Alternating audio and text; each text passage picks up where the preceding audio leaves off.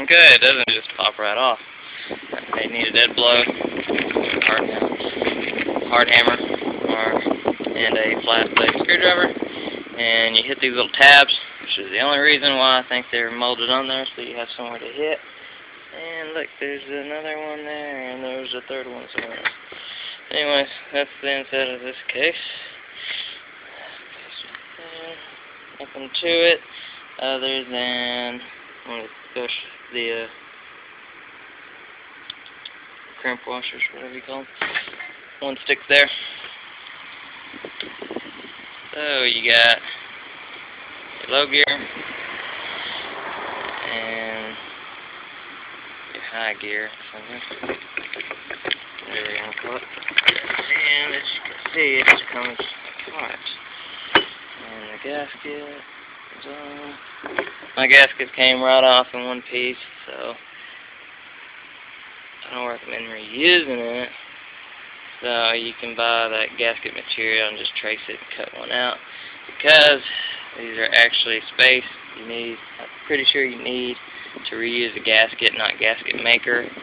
I don't know if it would make a huge difference, but you can actually shim this out. I don't know where the shims are. I gotta ask where the shims go. I don't know if mine needs shimming or not. Anyways, here is there's one of the shafts there. 2 bearings on it. Putting the bearings on was a whole lot easier than popping them off, but that's expected. And you get your speedo gear. Kind of keep you from getting confused. We are actually, we're upside down.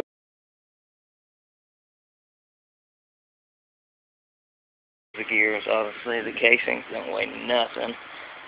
So, if your transfer case ever explodes on you, it's because the casing gave out. So now, where are we?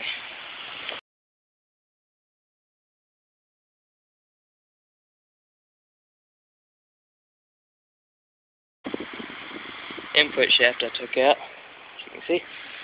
And we'll take this back off.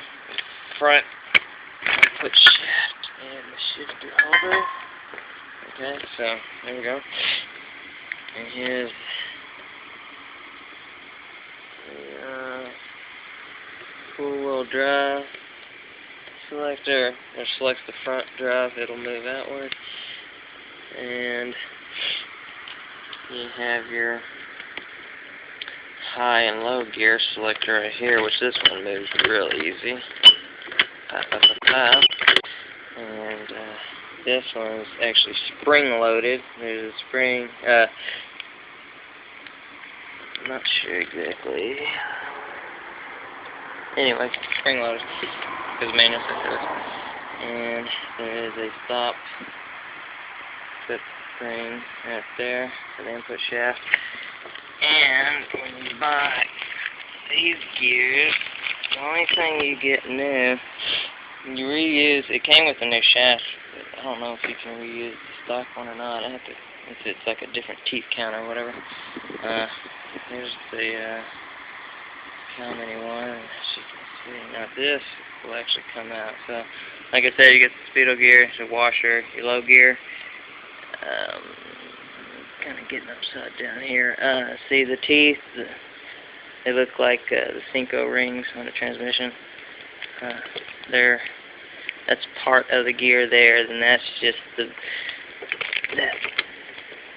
that middle teeth right there. That's part of the shaft, the main shaft there. As you can see, the selector just while you're selecting it, just kind of slides right up there. Then there's the high gear. And let me there's 2 ball bearings on the main shafts. There's 2 roller bearings on the middle shaft. Now when you pull this out, there you go. And that's it right there. Now, as you can tell, this is where the front shaft went in. And you see how it looks like the transmission front shaft with the little tip right there. Well, it goes right there, and there's a needle bearing in there. I have no clue on how to remove it, so it's going to get reused. Plus, needle bearings pretty much don't wear out.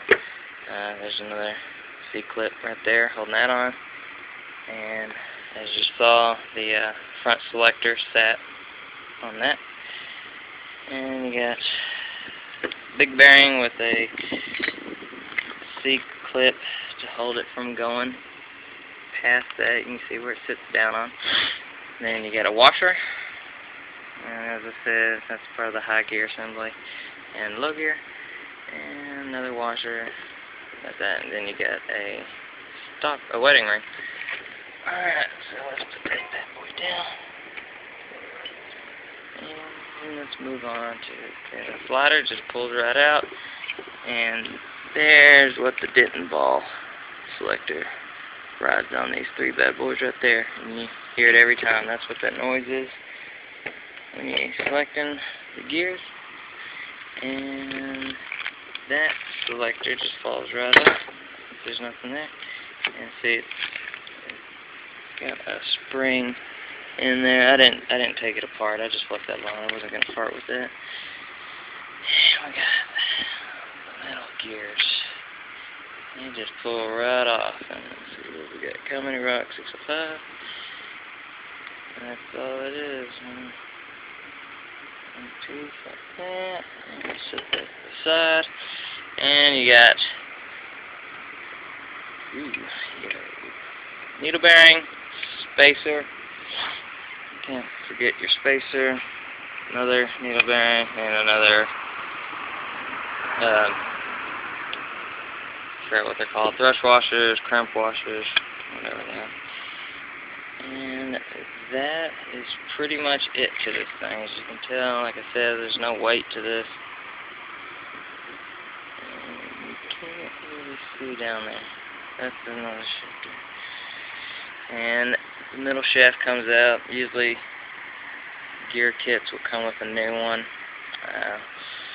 The one I took out looked fine. It's needle bearings. And as I said, there's only 4 bearings you have to pull off on the small shaft here. Of course, as always, it's always best to pull a bearing from the inner race. As you can tell, you're not able to do that. I'm not sure if you have a press, you can slide those 2 pieces of metal there and squeeze it out, and then, you know, push right there, and it'll come out with 2 plates right there. If you can get it to do that. If not, I just used the 3-teeth puller and pulled as close as I could on the inside. It didn't affect the bearings. I mean, they're still as tight as how they were.